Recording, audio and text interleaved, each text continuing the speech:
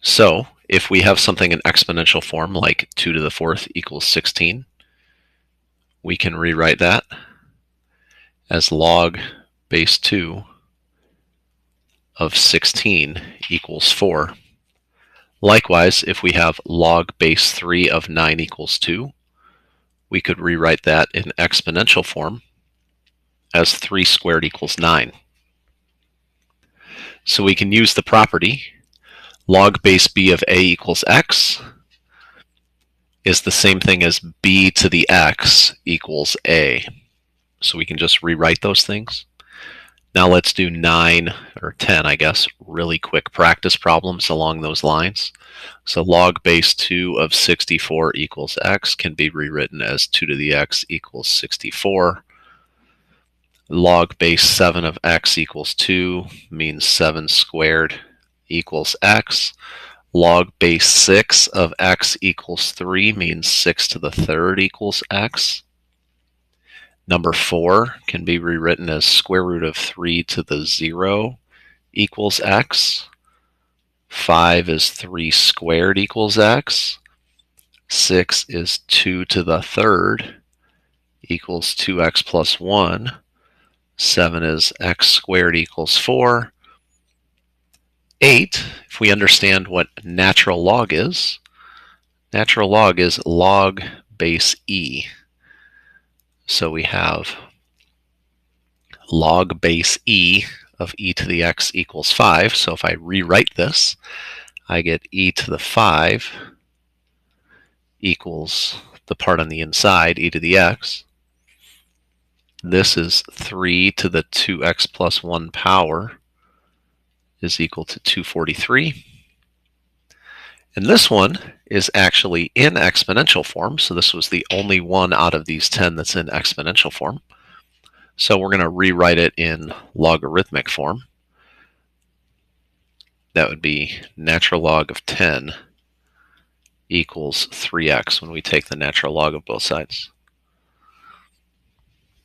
Now, I know it says to solve them, and I didn't solve any of them. So a lot of these are just kind of understanding what's happening. So if I realize that 2 to the x equals 64, x would equal 6, because 2 times itself 6 times gives us 64. 7 squared is 49. 6 to the third, or 6 cubed, is 216. Anything to the 0 power is 1. 3 squared is 9. 2 cubed is 8, so we have 8 equals 2x plus 1. So x equals 7 halves. X squared equals 4 means x equals plus or minus 2, but we also have to be careful because the base of a log cannot be negative. So the answer is actually only x equals positive 2. So if e to the 5 equals e to the x, then x has to be 5. 243 is really 3 to the 5th. So then I can just recognize that 2x plus 1 equals 5, since the exponent 5 has to equal the exponent 2x plus 1 if both bases are 3. So x equals 2. And over here, x equals natural log of 10 divided by 3. So I know I just did those 10 problems real fast. In terms of finding inverses, we'll actually do this both ways. So if I have a function log base b of x equals y, in order to find an inverse, I'm going to flip the x and y and solve. So in order to get rid of log base b, I'm going to take b to the power of both sides and rewrite it in exponential form. So b to the x would equal y. So the inverse function over here would be y equals b to the x. So notice that inverse function of a log is an exponential. And over here, I would flip the x and y. And then in order to get rid of the exponent, I could take log base a of both sides. Log base a of a to the y is just y. So notice The inverse of an exponential function is a log function. The inverse of a log function is an exponential function, which makes sense since there's this equivalency property that I can rewrite things. Now let's do two quick practice problems. First one is 5 to the x minus 1 minus 2. So let's graph that. That would be 5 to the x. So 0, 1, 1, 5, 2, 25. And then what's happening is my x values are getting moved to the right 1. My y values are getting moved down 2. So if I rewrite these points, I'd be at 1, negative 1, 2, 3, and 3, 23. So I don't need the originals anymore.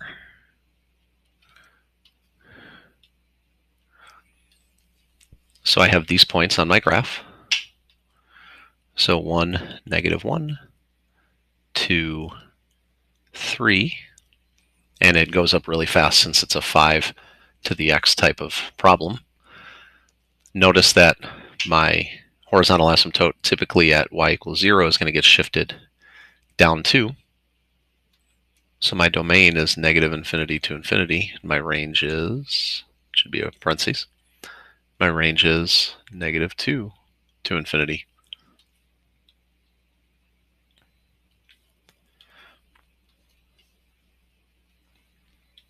So I put my horizontal asymptote on the graph.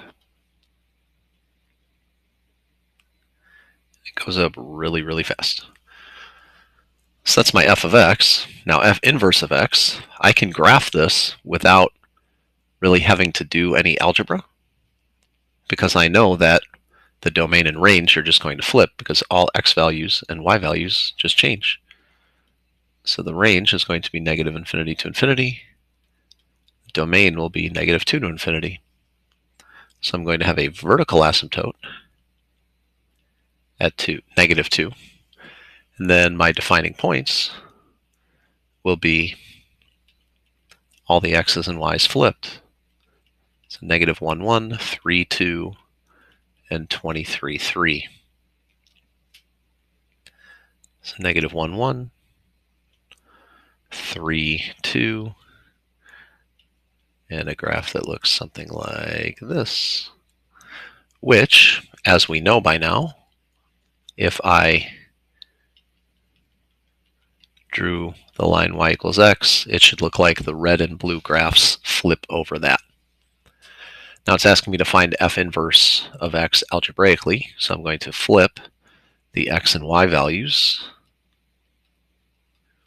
and then solve for y. So I'm going to add 2 to both sides.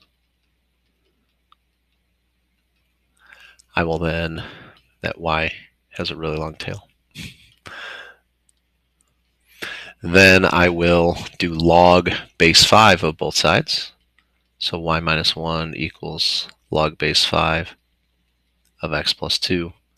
And then my f inverse function, which I've run out of room up here to write, is going to be log base 5 of x plus 2 plus 1.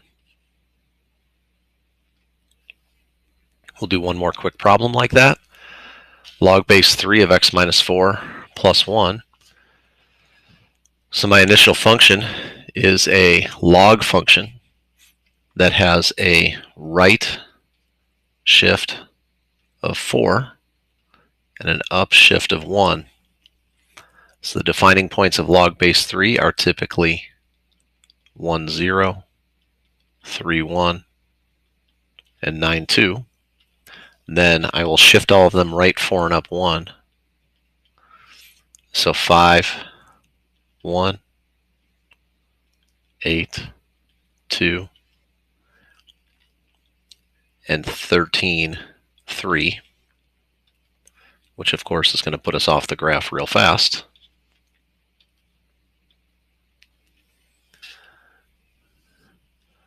So I'll plot these points. Also note that it is a log function with a right shift of 4. So my domain is going to be 4 to infinity. My range will be negative infinity to infinity. So there is my asymptote, 5, 1, 8, 2, and a lot of this is guesswork after that. Now, to find F inverse, I know that all of my points are going to flip. And I also know that my domain and range are going to flip.